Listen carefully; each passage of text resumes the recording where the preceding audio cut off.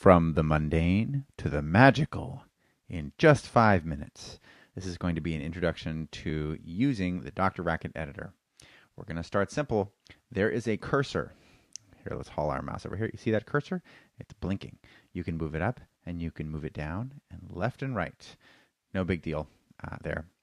It will probably also not surprise you that you can hold down the Shift key and highlight pieces of text. I hope that you also know that when a region of text is highlighted, that you can cut using Command X, and you can paste using Command V. Okay. Neither of those should come as a surprise. You can also copy, but I find I don't do that very much. All right, that's the regular stuff. All right, here's the interesting stuff. When you position the cursor next to, specifically outside of a parenthesis, the contents of the matching pair of parentheses is highlighted. Right. Here it is. Here's another one, the inner one and the outer one. That's great.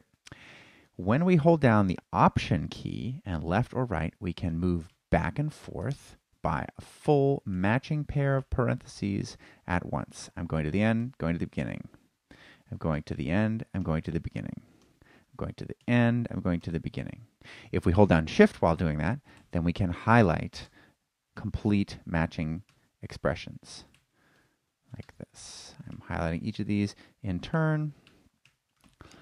And I can also, of course, cut and paste whole S expressions at once. Right? Okay. Yeah. Cut and paste. Great. So if I wanted to, let's say, flip these pair, I can cut and paste. Undo, undo, undo. Great. Okay. But that's not all. There's another set of motion keys associated with Option. When I do Option up, it goes out by one pair of parentheses. Out, out, out. Okay. So in fact, if I'm here, right here, and I want to be at the end of the enclosing S expression, I can hit Option up and to the right. If I want to highlight the S expression I'm in, I can hit Option up and then Shift Option right. Okay. There are a bunch more keystrokes, but they start to get a little more interesting. You can also take the expression that you're currently on and move it outward by deleting everything else around it. This is the first keystroke that I'm going to be using that requires that you have the Emacs bindings enabled. So if I do Control-C, Control-O, then the inner thing moves out. I've discarded the outer path. I'm going to undo this. Again, here, if I want to take this out, this also works on things like identifiers. I'm going to move this outward, discarding the context around it. Right?